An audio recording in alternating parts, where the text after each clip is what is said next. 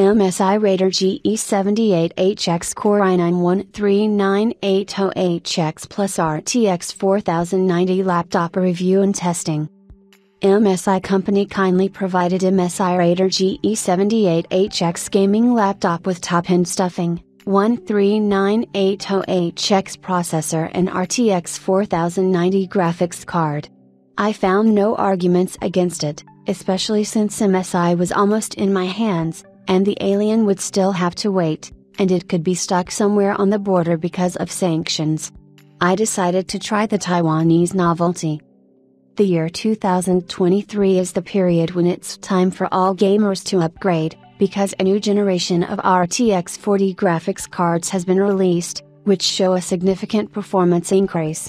I specifically waited for the RTX 4090 mobile graphics card to come out so I could play games in 4K at a comfortable frame rate that didn't run well on my RTX 3080, like Hitman 3 and Plague Tale. Laptop manufacturers offer to order from abroad Razer Blade 18, Alienware M18R1 or Asus ROG Strix Scar 18 with RTX 4090. But these devices are very expensive due to the fact that they must be ordered through resellers who want to eat a lot and want to make a good profit on you. The GE78HX is narrower than the 18-inch display variants, but it's also deeper. For comparison, it measures 380 by 400 mm and 3.05 kg, while the Scar 18 measures 400 by 395 mm and 3.05 kg. And the Blade 18 measures 400 by 375 mm and 3.2 kg. So, my point is that this Raider is not much smaller or lighter than the 18-inch models despite having a smaller display. There is massive RGB backlighting all around the front edge of the case. For this generation, MSI has opted for a pixelated design it calls the Matrix light bar. This light bar can also be controlled and turned off independently, although by default the light bar and MSI Dragon logo are tied to the keyboard's RGB effects settings. This laptop features a 17-inch 16:10 aspect ratio display with a matte non-touch finish. This kind of format is common in productivity laptops from 2023. MSI offers two panel options for the GE78 Raider series. IPS QHD Plus with 2560 by 1600 px resolution, 400 nits peak brightness, 100% DCI-P3 color gamut. IPS FHD Plus with 1920 by 1200 px resolution, 300 nits peak brightness, 100% sRGB color gamut. Our device has the QHD Plus variant installed, and I believe that's what you'll get in most configurations. By modern standards, it's a fairly high-quality panel, with a clear and bright image and good viewing angles. Blacks aren't stunning when you turn up the brightness, so the contrast ratio is only 1100 to 1, but that's acceptable for most use cases. In addition, this panel is characterized by high refresh rate and fast response, which is a must for a modern gaming device.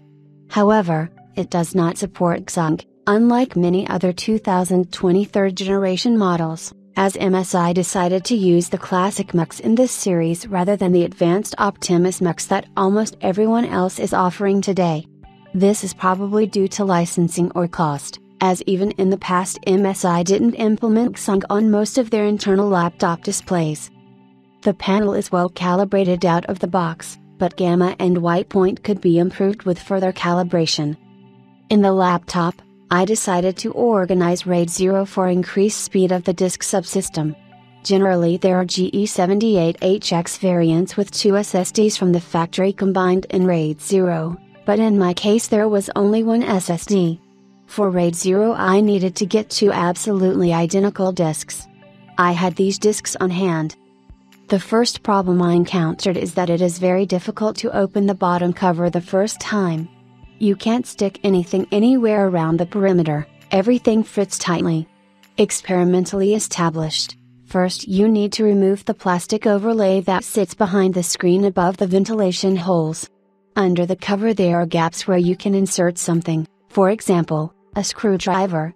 Then you need to open the cover by prying it with something from the back side to the front. All the latches will rattle and open. By default the SSDs are covered with some sort of thermal pad. I put 2 added Legend 960 discs with glued heat sinks into my laptop and covered them with the default thermal pads on top. And could not close the lid. I had to peel off the standard thermal pads, because it was easier to tear them off than heat sinks without it.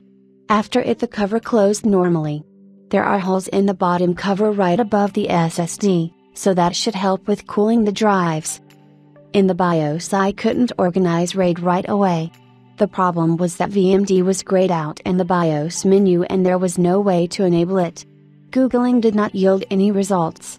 MSI tech support behaved strangely and said, "Take the laptop to the service center and that's all." Fully working laptop. No one on the internet could not help me, and only a man under the nickname @Habots told me. In the BIOS you need to open the secret menu. To do this, press Ctrl plus Shift on the right and Alt plus F2 on the left. This brings up many new sections in the BIOS. We need System Agent configuration. Next is the VMD setup menu. Enable VMD controller. Then reboot an Intel Rapid Storage Technology menu item appears in the BIOS. And there we create RAID as usual. I think it is logical to use RAID 0 for video editing. And as knowledgeable people write, real-time streaming video caching and video editing are common uses for RAID 0 because of its speed and performance. There is no reason to worry about RAID 0 failure. Adita gives a 5-year warranty on SSDs. I'm sure such disks are replaced with new ones before the warranty expires. Critical data should be stored in clouds where you can always access it from any other device. Windows is also easy to reinstall at any time.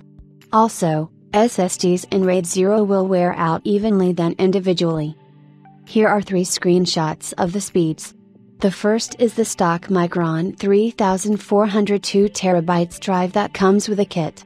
The second screenshot is a single Adita Legend 960 drive. The third is 2 Legend 960s combined in RAID 0. I covered the keyboard with a silicone case to preserve the product's appearance and to avoid dirt getting under the keyboard. You can easily buy such a case on AliExpress. You should look for a case for MSI GF76HX. They have absolutely identical keyboards with Raider GE78HX in terms of dimensions and key size. The MSI Raider GE78HX is a well-balanced full-sized performance gaming laptop that doesn't skimp on any important specs, and is one of the most powerful implementations of Intel Core HX and RTX 4000 hardware. The laptop gets very hot inside if kept on a desk, so you need to keep it on a stand, and is only available in top-end and expensive configurations, otherwise it's a competitive option in its class. Now it's the turn of tests. I have done a lot of tests, so any of the readers will be able to compare their PC with this laptop in the test they want, and evaluate how much better, or worse their PC is compared to this laptop. The comparison will be between the Alienware R17 M4108700H RTX 3080 and the MSI GE78HX RTX 4090. There is a 2-year difference between the laptops. These are the top 2021 and the top 2023. 3080 versus 4090. I put all the tests together in one table. All test programs had the same version on both laptops. According to the tests of the CPU-Z program, we can see that in single threading the 13980 is almost twice as fast, although the frequency of a single core is not 2 times higher. Obviously, this is the result of processor core optimization. In multithreading the new CPU is 3 times faster, although there are only 2 times more threads, 32 versus 16 Indiana 10870. AIDA64 tests start with memory. Here DDR4 with a frequency of 2933 MHz in 2-channel competes with DDR5 5600 MHz in 4-channel. Despite the fact that there are only 2 DDR5 modules, they work in quad-channel mode. By memory operations we see a 2-fold increase. The L2 processor cache turned out to be on the same level, but the L3 cache read test showed a 5-fold increase, which is surprising.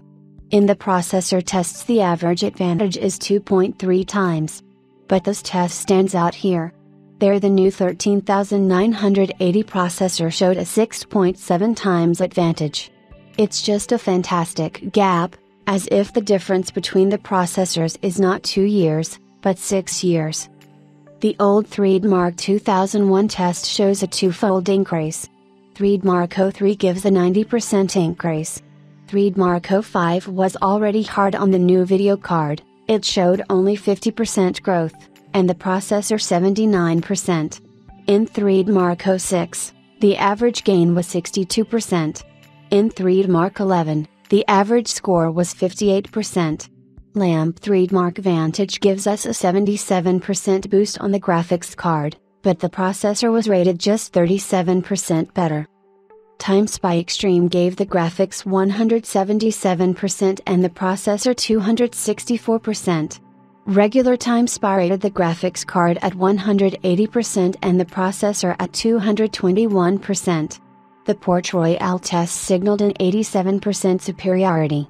In Firestrike Ultra, the overall score is 80% better. In Firestrike Extreme, the profit margin was 78%. Regular Firestrike produced a 161% difference in the overall score. Wildlife Test gives a 90% gain, while Wildlife Extreme is already 79%. Speedway shows an 84% gain. Night Raid evaluates the video card by 2 times more, and the processor by only 57%. A special CPU test from the Threadmark suite finds the new processor 73% faster in single threading and 2.4 times faster in multi-threading. DirectX ray tracing feature test says that in rays the new graphics card is 2.4 times faster. Mesh shader test shows a difference of 2.6 times. Sampler feedback test gives 176% difference. PCI Express feature test shows a 2x difference, which makes sense since Alienware has PCIe version 4 and MSI already has PCIe 5. VRS feature test, whatever that means, shows a 2x difference. NVIDIA DLSS feature test shows 88% superiority of the new graphics card. The test was conducted in DLSS 2 mode, as the 3080 is not capable of DLSS 3. Skydiver showed a 2-fold difference, but CloudGate showed only 56% increase. Ice Storm Extreme and Ice Storm show about 67% superiority. Now let's go through the whole line of Unigen tests. Sanctuary showed 181% difference.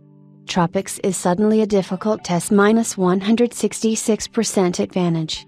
Valley and Heaven give 170% difference. Superposition in 1080p Extreme Profile gives 171% difference, and the Heavy Superposition 8K Optimized mode already 159%. A series of tests API overhead in DirectX 11 and DirectX 12 give about 2-fold difference, but in Vulkan the difference is 3.1 times. So for games on Vulkan API RTX 4090 will show the biggest increase. And lastly, the gaming benchmark, STALKER Call of Pripyat. In 2K resolution we have about 81% growth. Case temperature is usually not a problem for MSI models, as they are mostly plastic and thicker construction. The average surface temperature of the GE78 in gaming is around 32 C on both top and bottom compared to 43-44 C on the Razer Blade 17. All hotspots in the system are located towards the back of the case and away from the front. Therefore, palms and fingers did not experience thermal discomfort while typing or gaming.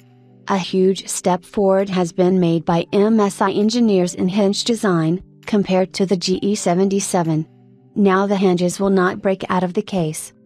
What we can say from the results. The new generation of top-end mobile graphics cards does not disappoint and shows an average 80% increase in pairs and FPS. If you have a mobile 3080 Ti, the difference won't be that noticeable and you'd be better off waiting for the 4090 Ti. And if you have a 3080, it's definitely worth upgrading to the 4090, if you have the money of course. You can wait for discounts, and maybe grab a cheaper device with the 4090 next year. There will definitely be discounts, as laptops with the 3080 that cost around $3,500 at launch are now selling for $2,000.